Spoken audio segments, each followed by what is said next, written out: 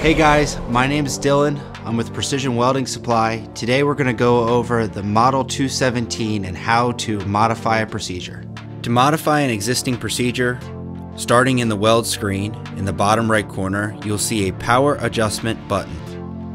These will allow you to make a percentage change to the current and can be the easiest and fastest way to modify an existing procedure that is either too hot or too cold. In order to make fine adjustments to the procedure, we'll need to enter the schedule screen button on the top left-hand corner. There we'll enter page 1. On page 1, we are given the option to adjust material and electrode data.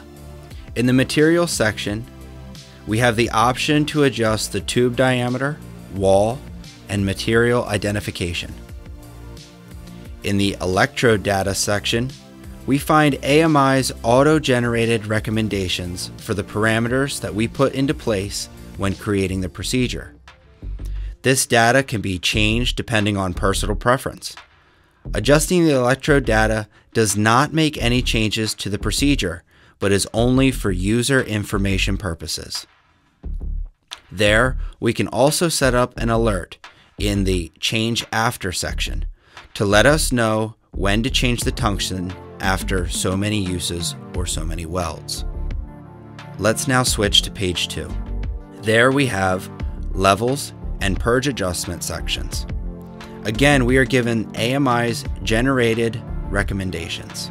Under levels, we can adjust the weld type, change the number of levels, and the starting current amperage. Under purge, we can adjust how long the machine runs the arcing gas inside the weld head before striking the weld and after the weld has been completed.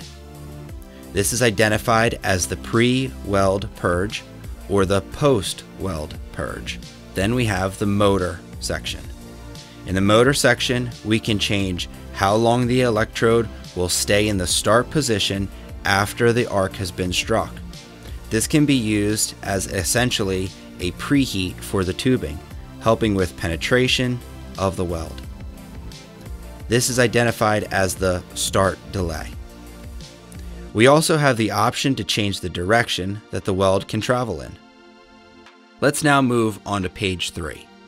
In page 3, we can make fine adjustments to each individual level that has been created, adjusting the current and how fast the rotor is moving. After hitting the Save button on the left-hand side, we can go back to the weld screen. Thanks for watching. Hope this helped explain a little bit more on how to modify your procedures on an AMI 217 power supply. If you have any questions, please give us a call or shoot us an email.